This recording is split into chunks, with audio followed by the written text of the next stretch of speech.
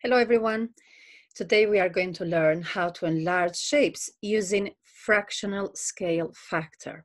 Again, using both methods. One method is by measuring the distance from the corner of each shape to the center of enlargement, and the other one is by using column vectors. Okay, so the first one is going to be the measuring the distance, which, as I said in my previous videos, it has to be very accurate. You have to use rulers, otherwise the landing of the new corners, the new corners of the new shape are not going to be exactly where they must be. So that is the downside of using this method. But the other method, the column vector method, is very accurate, but you have to learn again, and you have to remember how to do the vector, remember the signs, going to the left, going up, down, and right. Okay, so here we have this triangle ABC. It says enlarge it with your scale factor 1/2 from the center of enlargement, -5, -7, -5. So -7, now this is -7, -5. So this one here, I'm going to call it a P again, the center of enlargement. Right. Now, to use the first method, so you need to join each corner of triangle ABC, join with the center of enlargement P with straight lines. Okay, just like that. Can you see? The center of enlargement, although it's fractional, it's a fraction, is positive. So the arrows are going to go, so we will expect the shape, the new shape, to be on the right-hand side of the center of enlargement. So there you go, and this is another arrow, and this is, so there's two lines coming out from P here, from P to B and then to A, if you notice. Okay, and now we measure P. This is meant to be a P. All of these are meant to be a P. Otherwise, we will mix it up with the center O. So P, there you go. Okay, so PC prime equals 1/2 of PC. So let's have a look. PC, there you go. So PC, this is the distance of PC. So the PC dash, I should call it PC dash, it has to be 1/2 because we multiply the whole distance, PC, multiply by 1/2. Always you multiply this distance by the scale factor. And this is where the new one is going to land, okay? If we measure with a ruler the distance one by one. And you continue to do exactly the same thing with all the distances. So if PB, for example, measure how long PB is in your book and then halve it. And you're going to see that the new B dash is going to land roughly here, B dash. And then do exactly the same thing with A, halve it, and then you are going to see that the new A dash is going to be right there, you see? And you join those points with straight lines. And this is what you're going to have, right? This is the A dash, C dash, and B dash, A dash, B dash, and C dash. Can you see? So the new shape, we call it enlargement, but it is smaller than the previous shape, than the first shape. The image is smaller. It doesn't matter because the scale factor is fractional. So obviously the new shape is going to be smaller and is on the right-hand side of the center of enlargement. Okay, now when you use the column vector method, let's have a look how we are going to do this, how we are going to apply this method using the column vector. So as I said previously, we use the column vector for each corner of the shape to get from the center of enlargement to this one.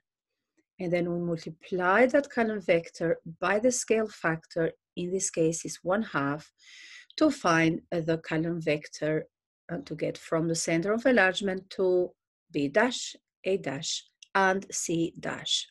Right, let's begin with the column vector for corner B, for this point here. So B is going to be the column vector to go from the center of enlargement P to B is going to be, so 1, 2, 3, 4 to the right, 4 to the right, which means for positive, okay? And then how many up? So 1, 2, 3, 4 up, again, so 4, 4. So this is the column vector that describes the position of B from P. Now, to describe the position of B dash from P, how do we do that one? We multiply this vector by half, okay, to get to B dash. So B dash now is going to be 4 divided by half, sorry, multiplied by half is going to be 2, and 4 multiplied by half, oh, is going to be 2. So 2, 2. So B dash, the position of B dash is going to be 2, 2. Well, the position from the scale, the center of enlargement. So let's count together where that is going to be. So it's 2 to the right, so 1, 2, and then 2 up. 1, 2 is going to be right there. B dash. Now let's have a look at C. Right, to get to C from P, we have 1, 2, 3, 4, 5, 6, 7, 8, 9, 10, 11, 12, 13, 14, 15, 16. 16, and of course it's 16, so it's from minus 6. So actually it should be 15, from minus 6 to 9, so it's going to be, no, it's from minus 7, so 16. 16 to the right, so we have C 16 to the right, and how many up? It is going to be, this is minus 1, so it's going to be 4 up, isn't it? So it's right here, we're right there. So 1, 2, 3, 4, 4 up. So again, positive 4. And now we multiply by a half to get to C dash. And then C dash is going to look like this, the vector, okay? So 16 times a half is 8, and 4 times a half is 2, so 8, 2. So again, from the center of enlargement P, we move 8 to the right and 2 up. 8 to the right is going to be right there, okay? And then 2 up, then it's going to be right here. This is the position of C dash. We do exactly the same thing with point A.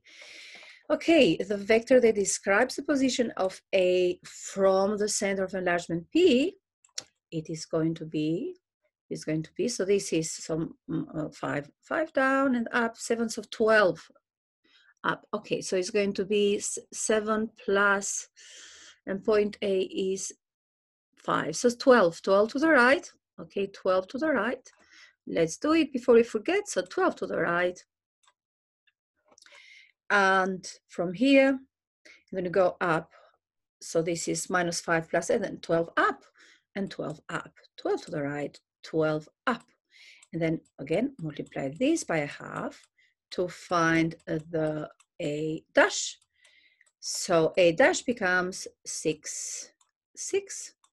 Okay, so 6 to the right, 6 up from the center of enlargement. 6 to the right, 6 up.